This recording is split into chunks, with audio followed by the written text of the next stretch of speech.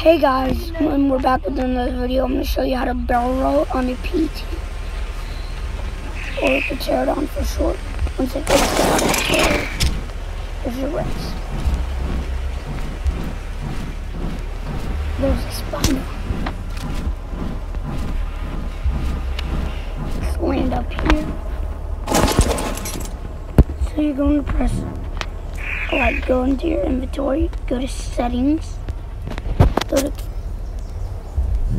controls. You should see right 1, 2, 3, 4. The third and fourth buttons you'll see right multi-tap.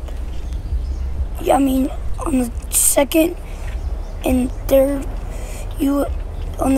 third buttons you will see right, left multi-tap, and right multi-tap. For me, I'm going right multi-tap, and I'll put reload attack 2. And then you're gonna want to get on your wrist, tap with 2 fingers, and there you go. That's how to barrel roll on a PT and Ark Survivor Evolved Mobile.